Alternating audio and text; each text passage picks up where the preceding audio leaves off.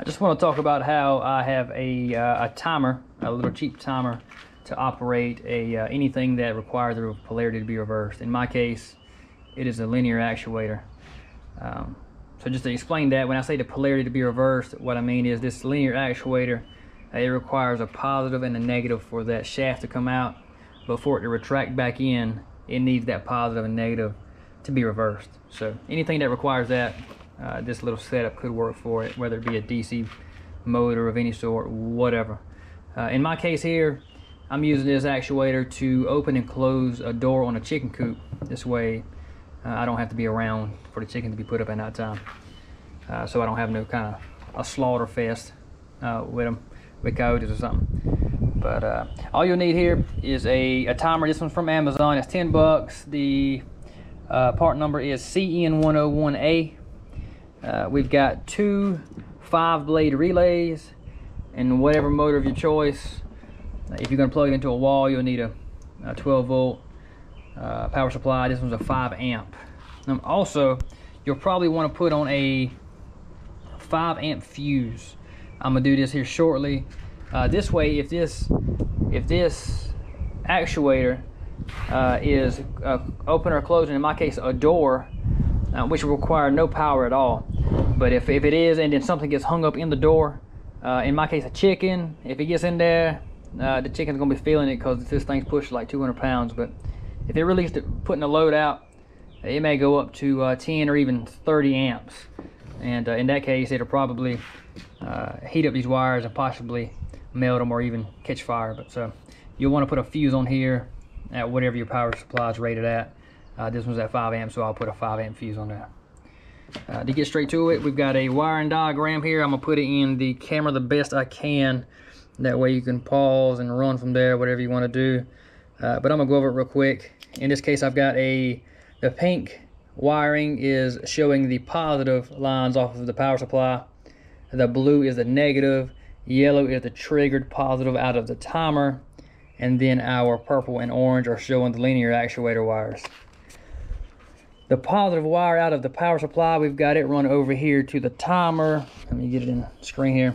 We've got the positive wire running over here to the timer at the positive channel on the timer. And then you want to jump a wire from that positive on the timer over to channel 5. Then we've got another power or positive line coming out, going down to relay number 1 here at 87A. We've got one going down here to 87 of relay number 2. Then our negatives, we have one run over here to the timer, of course.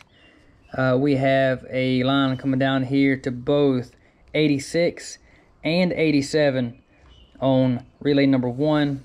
And then we have one going to both 86 and 87A on relay number 2. The triggered positive out of the timer on channel number 4 here is going to come out and go to both of the 85s. So an 85 on the relay 1 and relay 2. And after that, your 30s are all that are left on your relays. You just put those to your linear actuator. If you put this thing all together and that actuator goes outwards when it should be coming inwards, just reverse those wires and it should correct that issue. So that's pretty much it. If that should get you from point A to point B. It's pretty simple setup. If you care to learn exactly how we're doing this, I'll go over it real quick. You have to learn or you have to know what a relay is, so I'm gonna kind of go over that real quick here. This is a regular 5-blade relay, and on this, if I can get this to focus, I'm not sure if I can. No, well, you'll just have to bear with me here. But in this case, we have 2 figures here. One figure here on the left is showing the electromagnet inside. The one on the right is showing a circuit. The electromagnet is terminals 86 and 85. You'll put a positive on one side and a negative on the other side to energize that magnet. Over here on the right, we have terminal 30 is normally connected to terminal 87A. Once that magnet is energized, 30 will then be connected to 87. There's a little gate right here which will switch back and forth.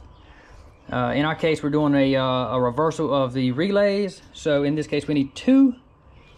And how I have it done, they're wired almost identically, except for 2 terminals. So In this case, I have 86 on both of these are permanent negative coming from the power supply.